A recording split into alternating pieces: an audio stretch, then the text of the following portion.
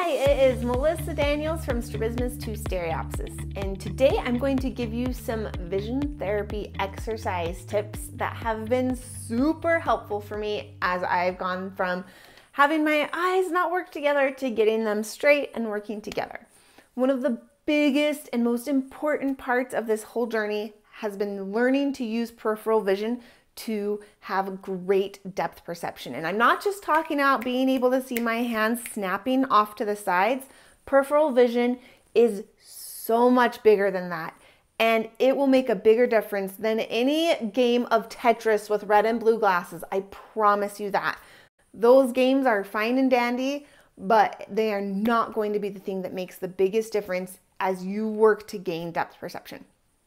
So if you want to master peripheral vision and become a complete expert, I do have a course I created and it is amazing. You can get that at learn.strabismussolutions.com. It'll take you through 5 different techniques for improving peripheral vision and a bunch of different exercises that you can use and apply to what you're already doing in vision therapy or in your daily life to help you use your peripheral vision to improve depth perception. Okay, so that's learn.strabismussolutions.com.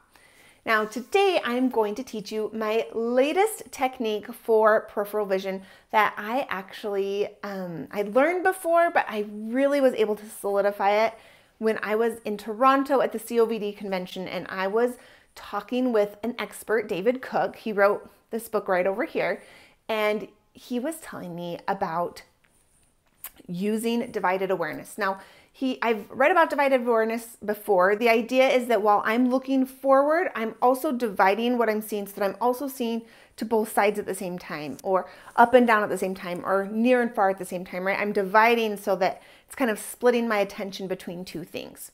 And I've done that. I use it during exercises. It's really powerful. That's one of the techniques I teach in Mastering Peripheral. Love it. But he introduced a different way of thinking about it, and I think of it as pillars. Now, to explain this concept of pillars, I'm going to show a couple different pictures of what this could mean. One might be that you are looking into a room through a doorway. And so you've got these 2 sides of the door frame on each side. So those could be your pillars. And so as you're looking through, you've got these pillars between you and what you're looking at. You can divide your awareness and see it both of those at the same time as you're looking through. Another example might be if you're watching TV. I do this with 3D movies. You might put a chair or something on each side of the TV, but between you and the TV where you are looking through the space to the TV and you've got these pillars or chairs that are kind of on each side that help you lock your vision and divide your awareness to both sides. Another favorite place that I think of my peripheral vision with the pillars concept is when I'm looking out of a window. I'm watching for the 2 sides of the window as I'm looking through. And I think of those as my pillars, right? They are kind of an in-between me and what I'm looking at. And they divide that space up into 2. And I'm able to really feel the difference from where I am to where I'm looking. And they're kind of like an intermediate spot between the 2 places. I've been working on some exercises to add to the Mastering Peripheral course, and I'm going to show a quick preview here. You cast it onto your TV, and so those pillars on the side should be in your peripheral vision. You're dividing your awareness to see those. Now, if you're wearing the red and blue glasses, the idea is that you're looking through the TV, past the pillars. Those are still in your peripheral view, but you look inside the TV and that image of that ring going around should look like it's behind the screen.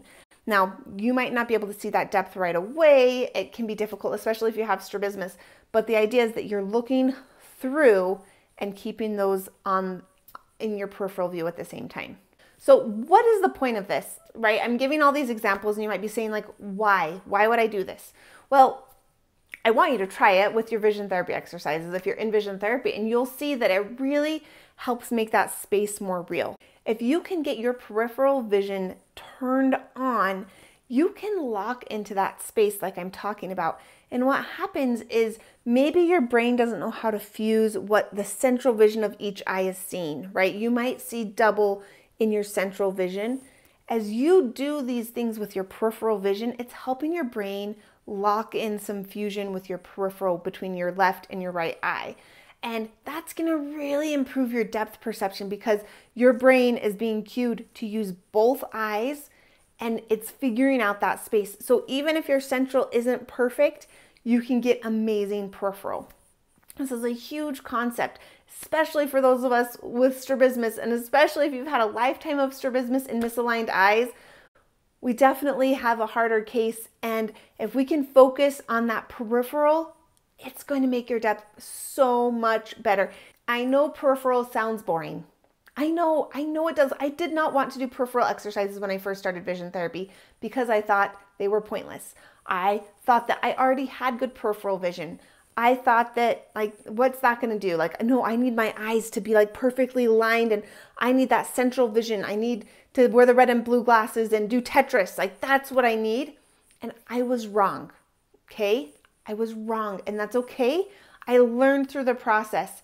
I'm telling you, the peripheral is what made the difference. That is what has gotten me to the point where I actually experience changes in my life, where I actually feel like my depth perception is good enough that I can play tennis, that I can play pickleball, that I can play the yard game, the beanbag toss, and actually be successful at it. All these things that require some good depth perception. And it's not just sports, driving at night, all of these things. I still don't have perfect central vision, but because my peripheral is so good, I can easily and functionally get around in this world with no problems. So there you go. Try using pillars.